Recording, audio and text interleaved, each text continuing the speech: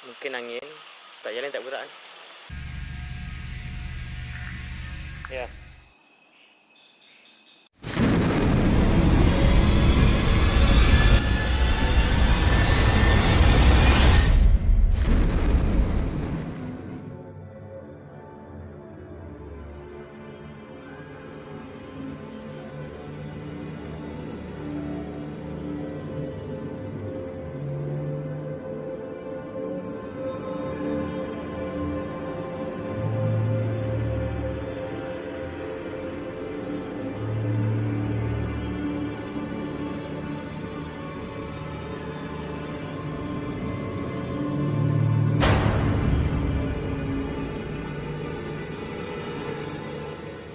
Dekat sini biasanya para pemandu waktu dululah sering nampak pontianak kan.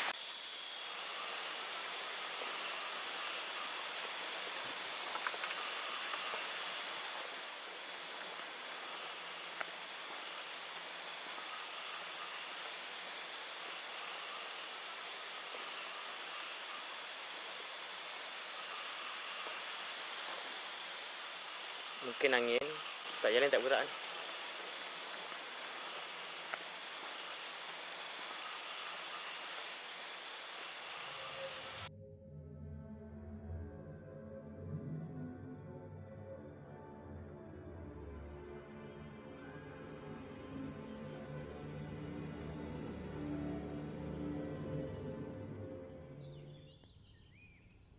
Ke ada laba-laba kat situ.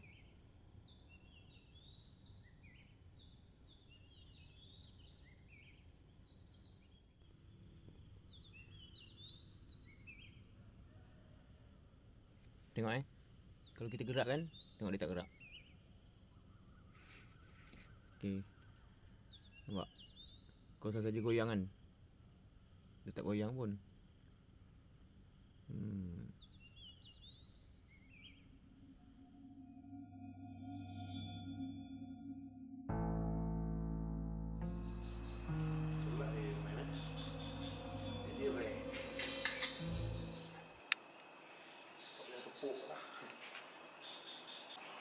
Ini cuba saya sendiri yang tiup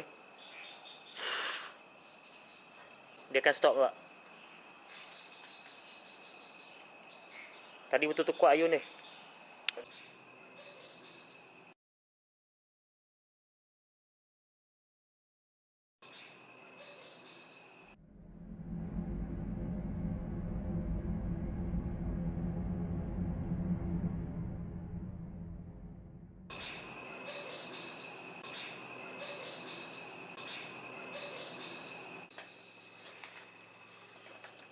Ui, berat.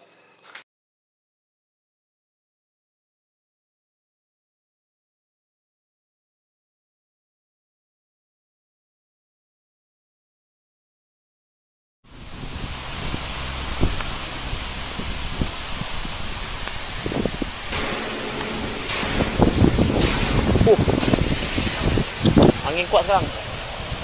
Betul-betul punya kuat. Sekarang kami nak buat live, tak boleh.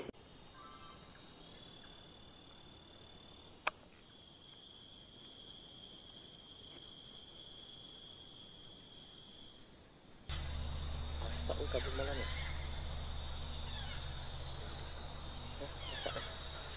Me to explore Pulau Upe is a group of enthusiasts who indulge in a hobby which has made them YouTube stars here in Malaysia. They call themselves MRzam Xtreme Ghost Hunters. And the other is Zan, who usually acts as the cameraman. Zan also claims to have sensitivity towards the aeration method that they call terja in Malay, which means gate crashing. This method does not involve any preparations or rituals. They rely solely on their instincts. Today, they will join me and the paranormal zone to Upe Island. Tell me, when did this passion begin? Saya bermula pada tahun 90-an. I started in the 90s. I was a street juggler then and also a bit of a magician. After a few years, I was involved in a nasty motor accident. Terkenal dengan aktiviti paranormal. Saya cuba sesuatu yang lain yang bukan nak tunjuk bani tak, bukan tunjuk bani. Saya nak cuba. Pokok buluh ni ada makhluk. Boleh tengok ni dalam bulatan merah ni, nampak makhluknya. Nama kumpulan orang MRzam Entertainment. Ai, orang suka nama itu ke apa? Okey, dipersilakan MRzam Entertainment.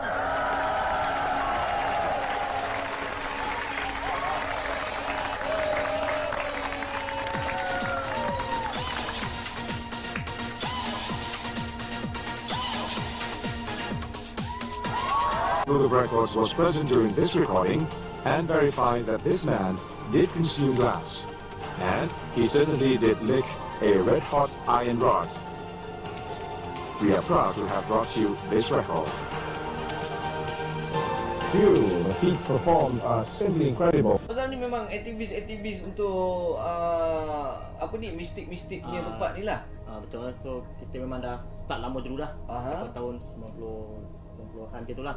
Okey. So macam kami ni, macam saya dengan Rozan ni, kita suka tempat-tempat yang mistik tau. Macam orang kata tempat ni ada pocong, Pontianak, penanggal apa semua tu. So kita pergi siasat tempat tu. Kita letak kamera infrared semua. So kita tunggu kat sana lah.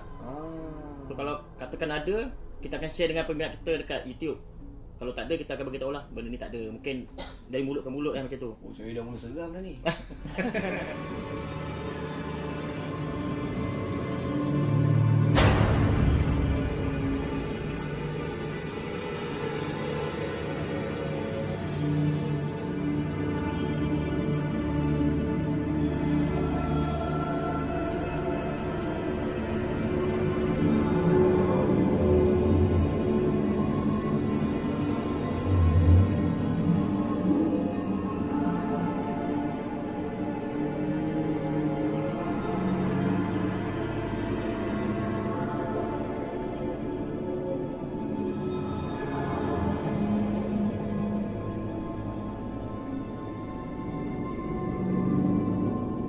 Okay, itu T-Rex.